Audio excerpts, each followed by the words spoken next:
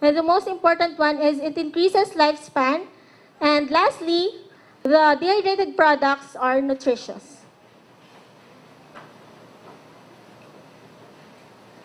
Here in the Philippines, the most common and old methods of dehydration process is by the use of sun drying. However, with this kind of method, the dehydrated products are exposed to dirt, insects, rodents, and birds, thereby lowering the quality of the product, and it requires much more time and space.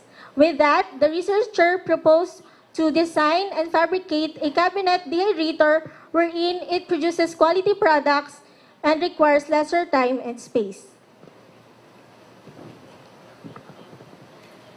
For the objectives of the study, the general objective is to design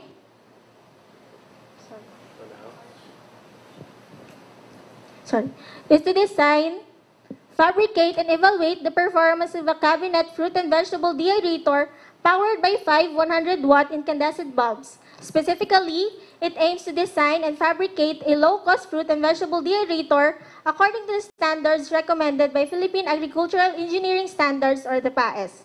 It also seeks to determine the performance evaluation of the machine in terms of dehydrating capacity, moisture reduction rate, moisture loss, operating hour, and the dehydrating efficiency. And lastly, to analyze its operating cost. For the significance of the study, the cabinet dehydrator will be beneficial to, first, environment, because fruit and vegetable leftovers are decreased, thereby reducing the environmental pollution. Followed by the community households, because large expenses coming from fruit and vegetable spoilage is prevented, and furthermore, it is convenient due to its low power requirement, and it is a safe way of dehydrating products due to food-grade material used. For the farmers and small business enterprises, they could preserve their products for later use and decrease post-harvest losses through the machine. And lastly, for the students and the researchers, they can use it as a device for further testing of other commodities for dehydration, and likewise, results can be used for further enhancement in the design of the dehydrators. For the time and place of the study, the planning and designing stage started from April to May 2019, the fabrication on June to July 2019 in Molo, Iloilo City, and lastly, for the machine pre-testing and final performance evaluation from October 22, 2019 to November 15, 2019 at the Appropriate Technology Center, Central Philippine University. For the description of the machine, for the external parts, we have the rubber roller. It is installed in the machine for easy transportation.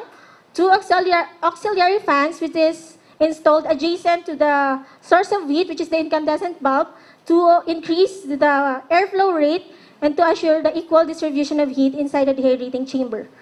And the temperature controller, it regulates the amount of heat inside the dehydrating chamber. Heat source chamber, which is located at the bottom of the machine, wherein it is installed in a removable type manner so that if there is an electric or bulb damage, it could be easily accessed. And glass door for easy monitoring of the products being dehydrated. And lastly, an exhaust, which is composed of 1 cm diameter holes. For the internal parts, we have 2 removable trays. It is in a perforated type of tray so that to assure the equal distribution of heat or to heat to easily flow. And lastly is for the source of heat. Again, the source of heat will be coming from 5 100-watt incandescent bulbs. So this figure shows the principle of operation of the machine. So the operation of the machine will start as the fan and the source of heat are plugged in. So the samples are sliced into uniform thickness, and first setting of the appropriate temperature through the temperature controller and preheating of the dehydrator is done until the desired temperature is reached. After which the samples are placed on the removable trays and loaded inside a dehydrating chamber. To assure the uniform distribution of heat, again, auxiliary fans are installed adjacent where the source of heat is located. And when the machine reaches 2 degrees higher than the set temperature, the bulbs will automatically turn off. While on the other hand, if the temperature inside the dehydrating chamber is 2 degrees lower than the set temperature, it will again turn on to maintain the set temperature.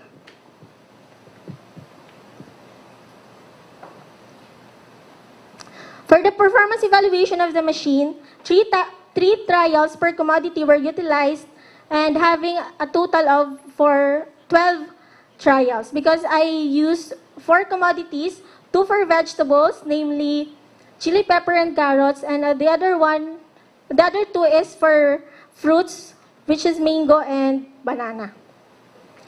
So the initial weight of sample per trial before loading inside the dehydrator was determined to know the input capacity of the machine.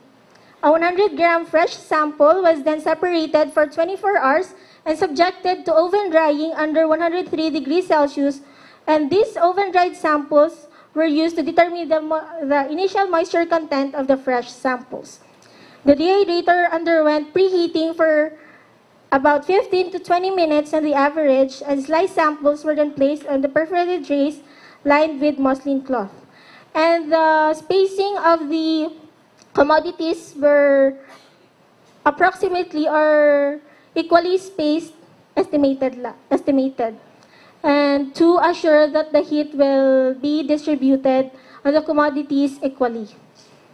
And each trial were dehydrated for 5 hours.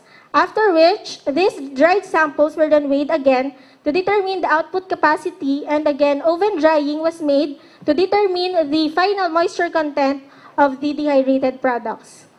And lastly, dehydrated products were then subjected to an organoleptic test with 10 random samples to determine the palatability and if it is acceptable to the people.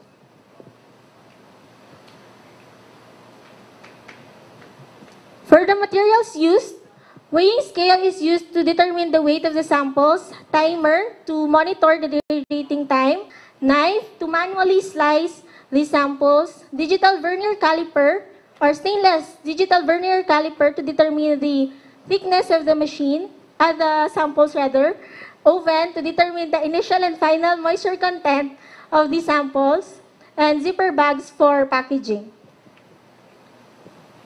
For the methodology, we have preparation of samples, subjecting of samples to dehydration, laboratory analysis, and lastly, organoleptic test. For the preparation of samples, again, I used 4 commodities, 2 for fruits and 2 for vegetables. I prepared first the materials needed, and then followed by the disinfection of the muslin cloth for 15 minutes, and then slicing of the samples and getting its average thickness, weighing the samples before loading, and again, equally spacing of the samples on the removable trays. After which, the samples were then subjected to dehydration, wherein different temperatures or different commodities correspond to different temperatures.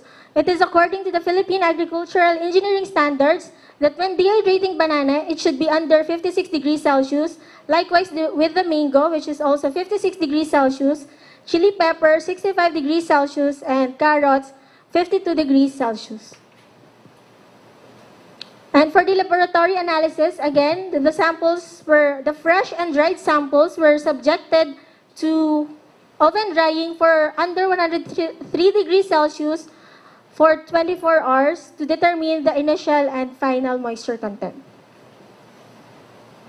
For the organoleptic test, it is used to determine the palatability and if it is acceptable to the people. It was conducted inside Central Philippine University with 10 random respondents for each trial, or for each commodity. And let's proceed to the results and discussion. This table shows the dehydrating capacity of the machine. This table includes the operating time, initial weight, and the average thickness. The inconsistency in the average thickness was due to the manual slicing of the samples. And as what we can see, the Mingo had the highest dehydrating capacity since it has larger thickness and surface area among the commodities. And for the moisture reduction rate, it is obtained by subtracting the initial to final weight divided by the operating hour.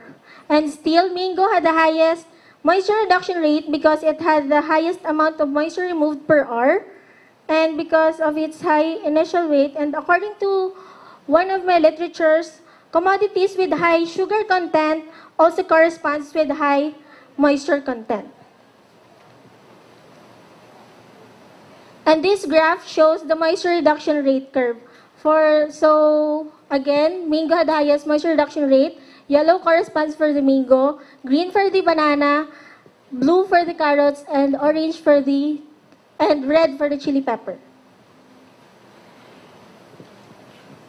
For the dehydrating efficiency, the heat vaporization of water for the different commodities varies because the heat vaporization of water is dependent on the temperature used.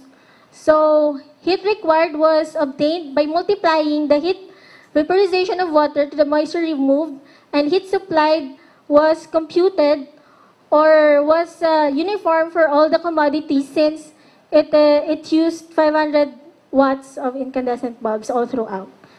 And the efficiency ranged 4.85% to 11.27%, which is too low for the recommended dryer efficiency, which is 75% based from PAES, because the main reason for this was the materials utilized in the fabrication of the machine, which is the stainless steel sheets, and the glass door has high thermal conductivity, which is about 15 watts per meter Kelvin and 1 watt meter per Kelvin, respectively. And according to literature, a large number or a large amount of thermal conductivity is a good heat conductor. Thereby, when the dehydration process is happening, there is a huge amount of heat losses. For the moisture loss, Mingo had the highest or has the lowest moisture loss, which is 48.22%, while the chili pepper had the highest, which is 75.58%, because of, again, its thickness and surface area. And also, another factor of Mingo having the lowest moisture loss, because the duration of dehydration time was fixed to 5 hours, and given that Mingo's has high sucrose content, it should have been dehydrated for more than 5 hours. So a higher moisture loss value can be obtained from Mingo if the duration time was lengthened. For the organoleptic test, the parameters included were the color, odor, flavor, moisture content, and general taste. So on the 3 commodities, it arrived with a score of 3.71 to 4.43. And before that, the scores for the organoleptic test is 5 is the highest and 1 is the lowest. So the score 3.71 to 4.3 corresponds in between good and averagely good. Therefore, it confirms that the products made from the machine were acceptable.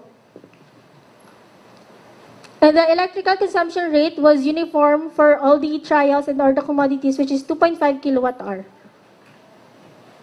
For the operating cost, the fixed cost includes depreciation, interest and investment, repair and maintenance, insurance, for a total of 45.89 pesos per day.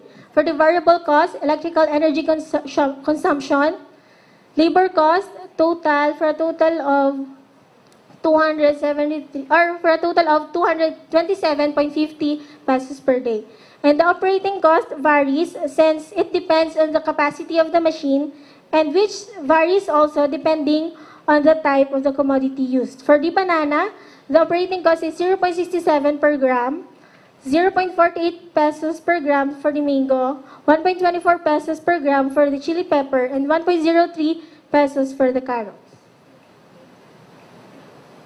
For the conclusions, based on the result, the machine was made of various food-grade materials since the study was dealing with food processing. The operating principle of the machine and its performance evaluation conforms to the standards set by the PAES. And the total electric consumption rate of the generator using 500 watt incandescent bulbs with an operating time of 5 hours is 2.5 kilowatt-hour. And this table shows the summary of the results, which includes the different parameters: deaerating capacity, moisture reduction rate, deaerating efficiency, moisture loss, organoleptic test, and operating cost. For the recommendations, edges especially located in the doors should be sealed well to prevent and minimize heat losses and leakages. Based on the observations, glass doors should be replaced with a side glass to minimize heat losses since glass has thermal conductivity. And lastly, insulation should be further improved. An application of plywood can be made as insulation to minimize heat losses during the dehydration process. And that would be all. Thank you. Thank you, Ems. So,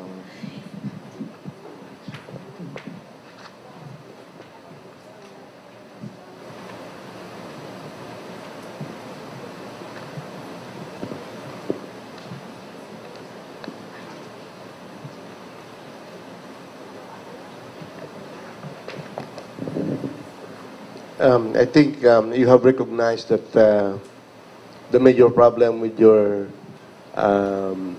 technology is the very low dryer efficiency. Yes, sir. Okay.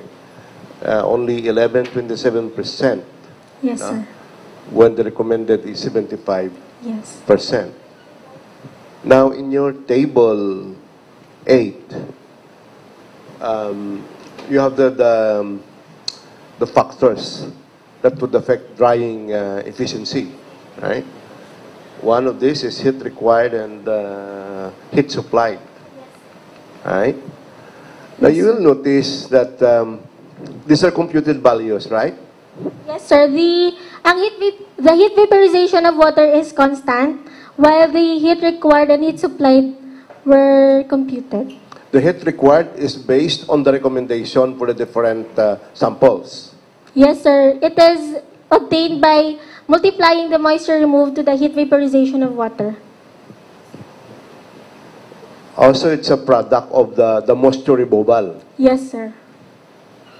So it's not constant. Yes, sir. It's not constant. Oh. Now, you see, I thought that the heat required is a requirement for the drying of the different drying materials, right? Yes, sir.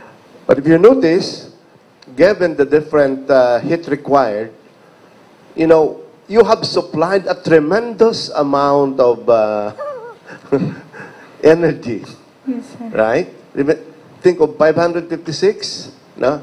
Even the highest is 1,000. Yes, But sir. you have supplied 9,000. a lot, no, of energy, 9,000, Yes, sir. no? So if I need only something and you give me a lot, I will not really be using all of those. So somehow, the efficiency would be affected. Yes, sir. But maybe if you have limited your heat supply, which is more or less consistent Yes. with what is being required, maybe the efficiency would be Be higher. higher, Yes, sir. right?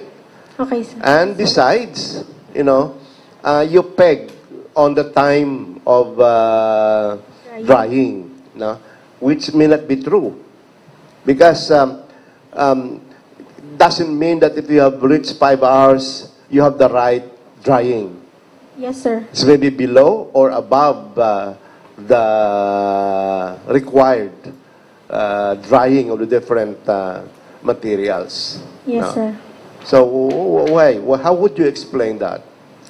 Maybe, sir, I could recommend them to try using or decrease the number of incandescent bulbs because you said a while ago that the heat supplied was large enough for the heat required. That is why my the efficiency is too low, so I can recommend, sir, to decrease the number of incandescent bulbs and as well as increase the time of dehydrating so that the amount of moisture removed could be also higher, wherein it will result to a higher efficiency of my machine, sir.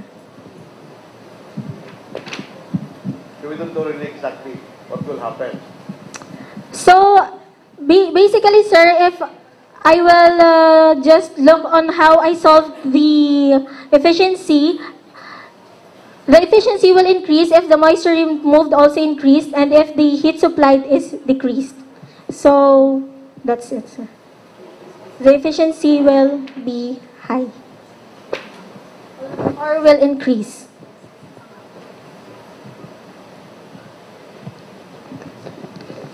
In your design, have you considered about airflow?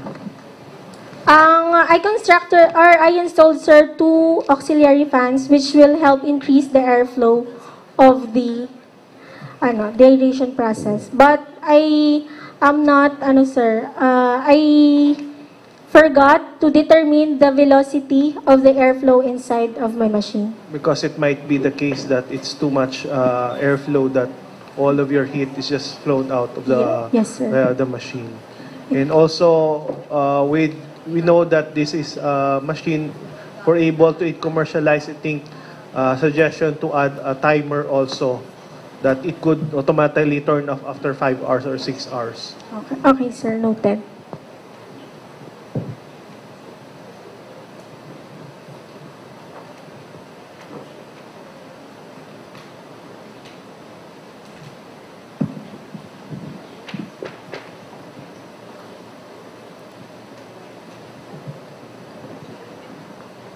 Did you compare your dried mango with the commercial dried mango? Actually, sir, I tried the quality because on my pre-testing, I used a overripe mangoes. However, when dried, it tend to have rough surfaces or crumbled edges, which is when compared to the commercialized dehydrated mangoes, it is soft and fine. So that is why I used, in my final performance evaluation, a rarely type commodity. You see, you could have included in the organoleptic test commercial dried mango. No, sir. I You haven't. could have Okay, included your product and the commercial dried Okay, mango. sir. Also, dehydrated banana, or they have commercially available products for chili pepper and carrots, and see what will be the likely result of the test. Will the result of the organoleptic test be more or less the same, or maybe your result is better than the commercially available? Yes, Then sir. I think you will have some sort of a gauge of the quality of your product. Yes, sir. Actually, sir, my product is raw. I don't apply anything. It is completely raw and natural. Okay. Thank you, sir. I will add it to my recommendations. Yeah, I cannot also find the maximum capacity of the dehydrator. I have only, sir, the operating capacity on the first table. But do you have the Ay, sorry. capacity 5 kilos of mango can be fit in there? No, sir. I only have the dehydrating capacity. I have, sir, initial weight. But the maximum capacity of your dehydrator. If I'm a buyer, I would buy how many, can buy that because it can dehydrate 5 kilos an hour? Or for 5 kilos a day to dehydrate? Or do you have that dehydrating capacity? Actually, sir, that was my maximum capacity, which is in grams only, because I have only a limited perforated tray, which is only composed of 2 removable trays, and that is why I have a small Therefore, capacity. the initial weight would be also the maximum Yes, capacity sir. of the dehydrator. But do you think you can still add additional trays, Yes, sir, it can be. given the The distance. thickness of your materials. for However, sir, I think it should be further studied if the 5 watts can still sustain if the amount of heat required if additional trace is added.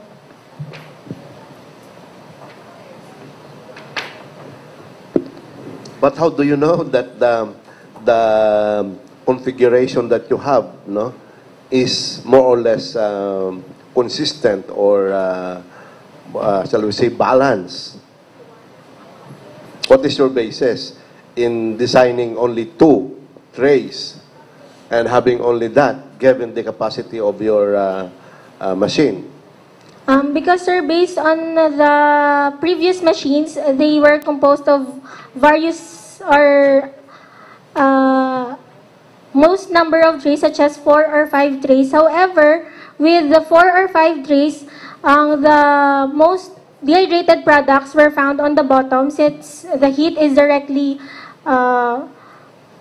passes through the first tray and also on the upper bottom, wherein the middle trays were not that dehydrated because the air cannot easily pass through. That is why I only made 2 perforated trays so that to assure that the heat is equal to my first and second tray. Are there no drippings for mango? No, sir, because I used muslin cloth, and I think the moisture was absorbed by the muslin cloth, and then because of the heat, this moisture was evaporated. So.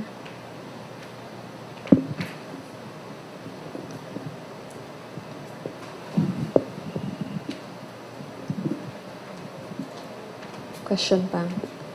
Sige, while they are still thinking. Why did you stop at 5 hours? Because, Saved by the bell. okay na. Yay! Thank you! Okay. Thank you, Ems.